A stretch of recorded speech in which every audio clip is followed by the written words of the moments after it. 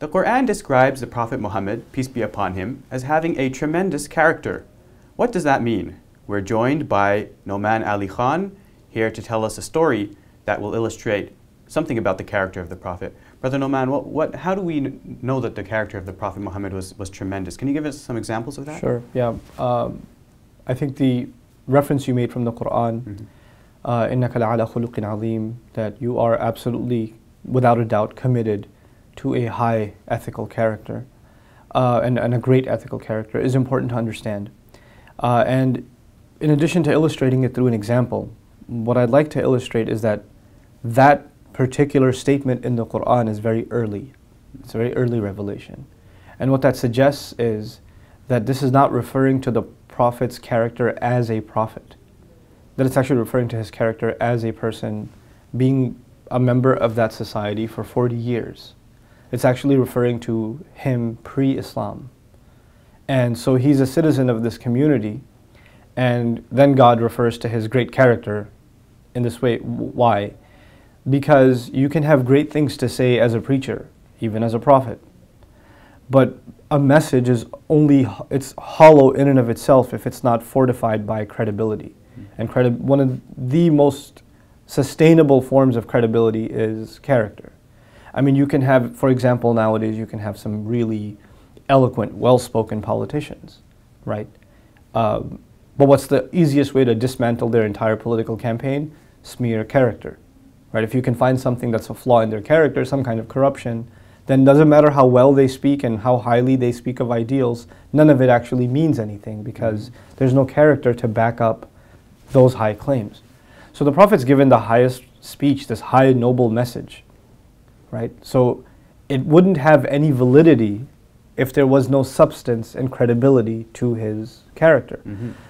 What's incredible about that is that Mecca was pre-Islam known as a pretty corrupt place. Business practices, social practices, inequality, injustice, a law of the jungle, survival, the strong beat up the weak because they can, right? Might is right. This is the kind of lifestyle that society had. And they had a great economic promise and strength, so they didn't see a need to reform themselves. A lot of times, the kinds of reforms that are associated with justice are the ones that aren't very profitable. So they see no incentive in changing themselves. Now, if one person living in that society that's overwhelmingly corrupt sticks to honesty, it sounds almost like they can't even survive. And yet he not only survives in that society, he sticks out so much from the rest because of his character, not because he's preaching anything. As a matter of fact, he's described as a quiet type originally.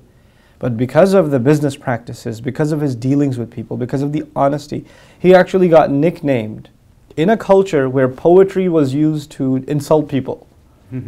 This was the culture.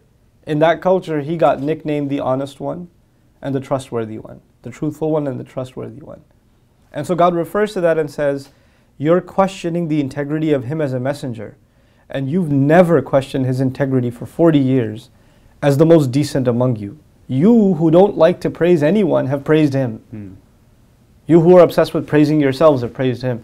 So the ultimate testimony to your character is the testimony of those who aren't even on your side. So even those who didn't really want to accept his message, they couldn't deny that he they couldn't was deny his truthful character. and that, And that's the ultimate testimony to Islam for us. Muslims see that if we're going to deliver the message of Islam, that's a message.